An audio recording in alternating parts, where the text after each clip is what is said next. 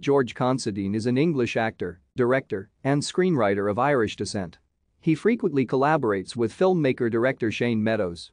He came to prominence in the early 2000s with a string of performances in independent films. He has received 2 British Academy Film Awards, 3 Evening Standard British Film Awards, British Independent Film Awards and a Silver Lion for Best Short Film at the 2007 Venice Film Festival. His first major on-screen appearance was in his first collaboration with Meadows in A Room for Romeo Brass, in which he played the small-town disturbed character Morel. His first lead role as love-struck misfit Alfie in Poeb Polakowski's Last Resort won him the Best Actor award at the Thessaloniki Film Festival.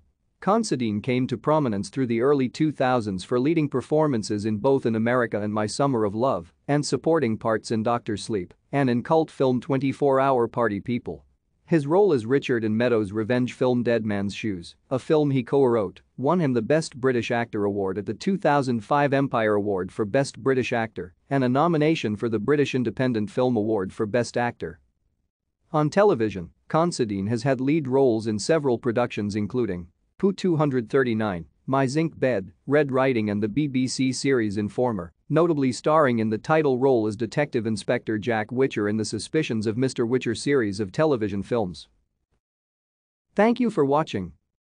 Like and subscribe if you would like to view more of our videos. Have a nice day.